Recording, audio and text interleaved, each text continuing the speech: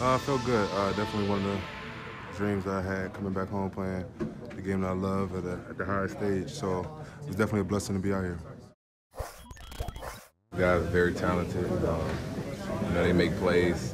Anytime everybody healthy, we trust them a lot to, uh, make plays in the run game, the pass game, and they help us out a lot. Guys just being willing to execute. We wanted to establish the run, and we were able to a little bit. And I mean, we have crazy depth, and that only helps us. It's great for our room. It's great for the defense. It's great for the team.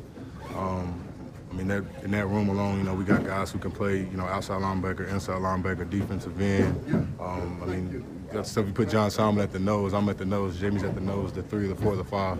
So, literally, the more you can do, Bill always says, and whenever you're versatile and we're able to communicate, we're able to give offenses different looks and different things, each and every week. And because we know it, and we're smart enough to make changes on the move.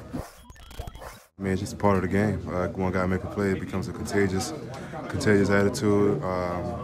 Played really well today. Got a lot of things to improve.